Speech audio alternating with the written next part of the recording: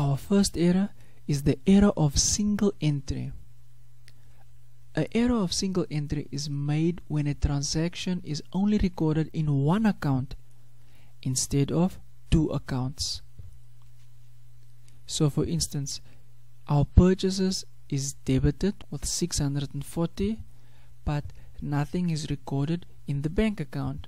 So our double entry principle is not followed with this error. Now let's have a look at an example. Wages paid by cash, $680 Namibian, was only recorded in the wages account. So now how would this look like? Wages was debited with 680, but nothing is entered in the cash account. So now our first step would be to open a suspense account. So on the credit side, we would enter the difference as per trial balance, 680, because that is the amount that the trial balance will be missing on the credit side. Now let's have a look at how we would record this in our general journal. We would always start with the date, which is 31. Then we would debit our suspense account and then credit our cash account. And our narration will be cash paid for wages only recorded in the wages account, error now corrected. Now let's have a look at how we would correct this in our ledger. Well, how this was recorded was we debited wages with 680. We did not have a credit entry, so we opened a suspense account of 680. And now, to correct this error, we would do the following.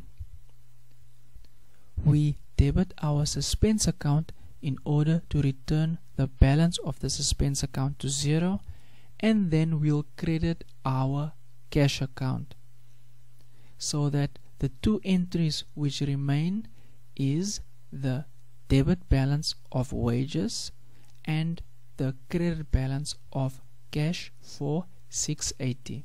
Let's have a look at how this will affect our trial balance. Well, firstly, our incorrect trial balance will show that there's a difference of 680 on the credit side. So now what we did was we had to open a suspense account because the debit and credit side of our trial balance was not equal.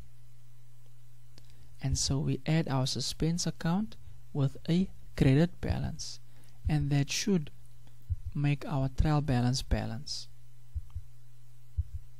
And as you can see, our debit and credit side are equal.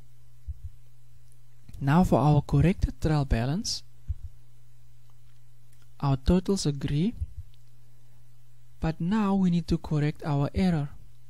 Since there was no entry in cash, we will credit cash just like we did in our general journal and in our general ledger, and then we'll debit our suspense account to return the suspense account's balance to 0. And now our trial balance balances with the correct total. Let's have a look at the next error.